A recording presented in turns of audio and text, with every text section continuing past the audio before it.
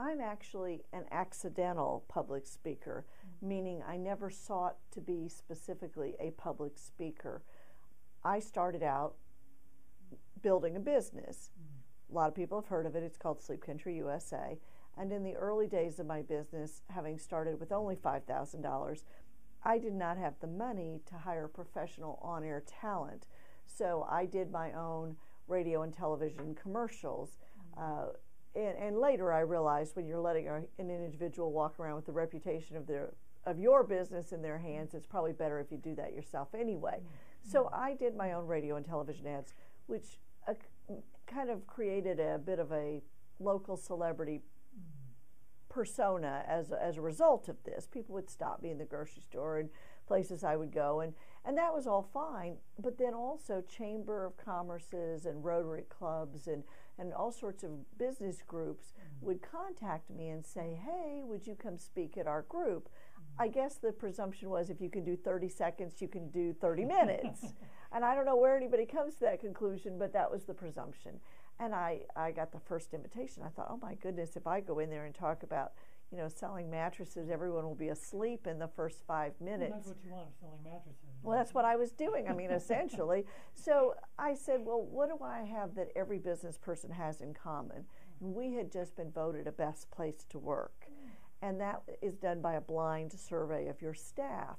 And so I said, I bet other business people would be surprised at what simple things actually got mentioned on people's surveys.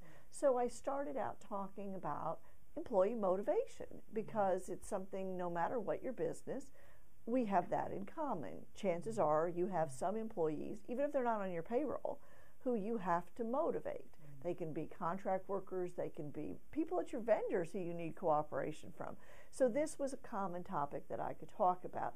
And I honestly, I accepted a lot of those invitations simply because it was a kind of a backdoor way to market your business, even though I didn't talk about our products, or when you start talking about your philosophy of how you do business, and people want to do business with businesses they identify with and respect. And so as a result, we actually could track specific increases in business based on where I had appeared to speak.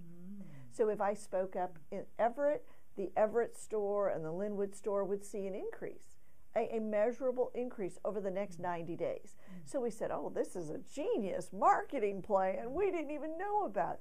So I started accepting as many of those invitations as I possibly could because, again, when you're spending a lot of money advertising, when you really have a chance to one-on-one connect with people, it's a whole different kind of experience.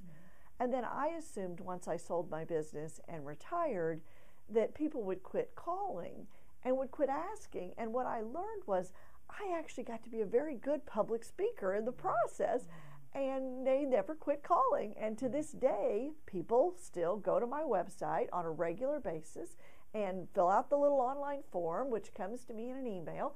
I check my calendar, and I'm all over speaking to all sorts of business groups, even to this day.